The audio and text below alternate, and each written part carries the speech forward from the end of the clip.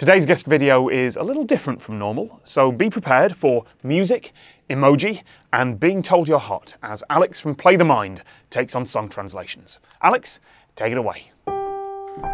Give your heart and soul to me, and life will always be la vie en rose.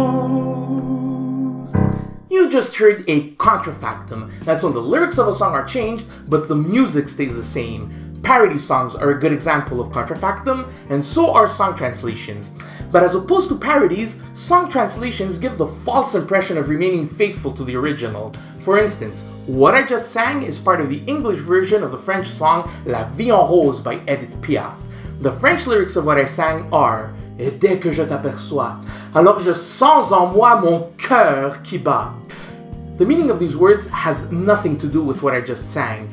As a matter of fact, the whole English version ends up becoming short, bilingual, gender-neutral, and sung directly to the loved one, which are characteristics not present in the original French version. And this song isn't the only case where this happens. When dealing with any song translation, there's a conflict between the meaning of the lyrics and the way they sound when spoken.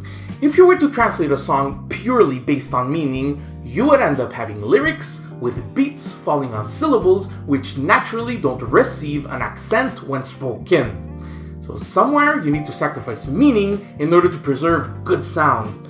And who's to blame for making song translations so darn complicated? It's phonology. The phonology of a language is like its musical DNA, and it has a primordial influence on how the melody of a song gets written in a certain language. Even the particular way a baby cries has to do with how its mother speaks. There's two things to consider in phonology.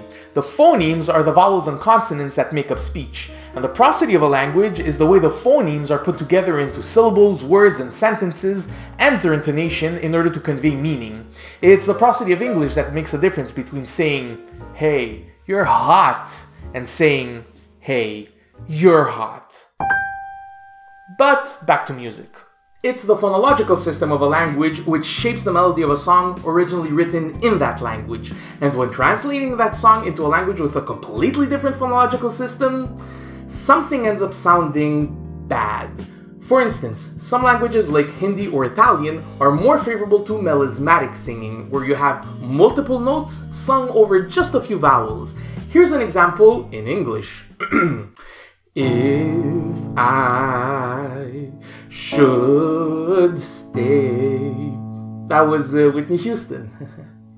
And other languages, such as German or Polish, are more favorable to syllabic singing, where you have one note per syllable. Freude schöner Götter Funken Tochter aus Elysium. That was Ludwig van. Gesundheit. Oh. Therein lies the crux of the matter. Setting the text of a syllabic language to a melisamatic song, or vice versa, sounds forced, artificial. I'm fully aware that no language is purely syllabic or purely melisamatic, but I'm emphasizing these extremes in order to drive my point home. A song translation can either sound good but be inaccurate in meaning, or it can be accurate but sound bad.